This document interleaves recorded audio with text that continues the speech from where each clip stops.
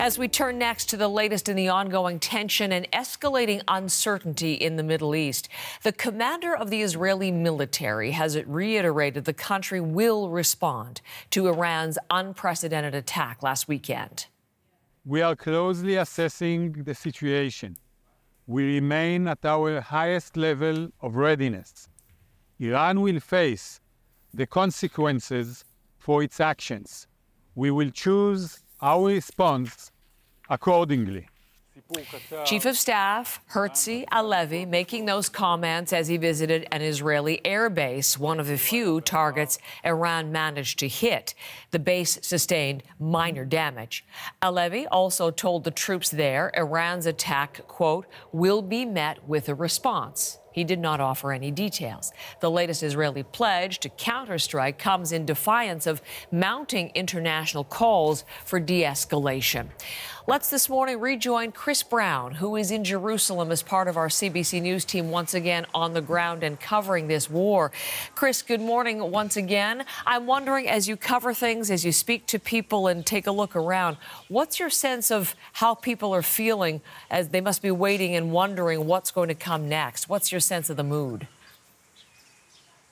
Well, I think we've entered a period of waiting, as you say, but also waiting to see what the response of Israel's military and its government's going to be to those Iranian missile strikes over the weekend, but also watching for any sign of Prime Minister Benjamin Netanyahu. He's been conspicuously silent for at least 72 hours or so. It's been Israel's top generals who we've heard who have been leading the discussion about what will come next.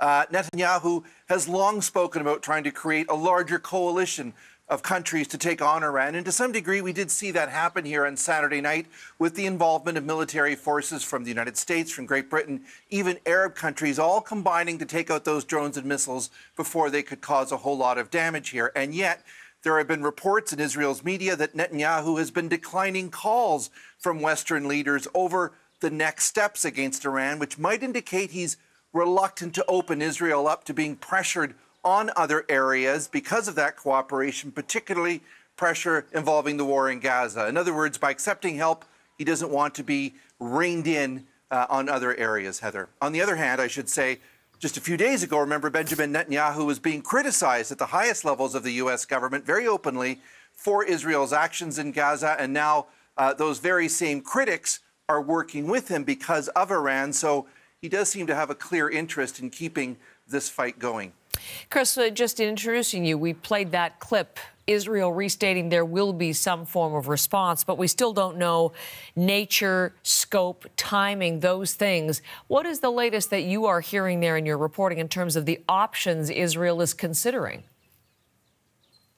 Well, obviously, a lot of the world does not want Israel to make a response. It was, after all, Israel's attack on the Iranian consulate in Damascus more than 2 weeks ago now that killed several top Iranian commanders. That sparked this round of military confrontation between these very old adversaries.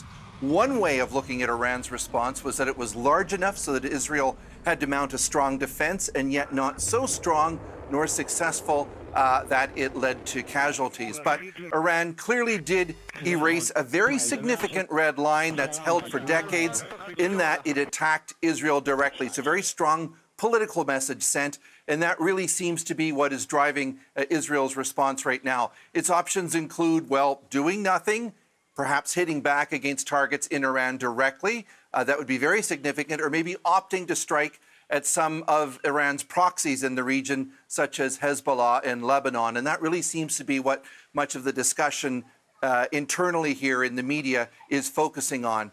The war in Gaza has not led to any of Israel's stated victory conditions. The release of the hostages, the destruction of Hamas, neutralizing it from any future attacks in the territory. So going after Hezbollah might offer Israel's government a distraction and possibly even a modest military win. But, Heather, it is a very dangerous strategy, and it comes with risks of escalation, and that's why there has been such a strong intervention, as we've seen, from outside this region to try to de-escalate. Chris, thank you so much, as always. Chris Brown, live in Jerusalem, part of the CBC News team on the ground in Israel to cover the war for us. Chris, thanks again.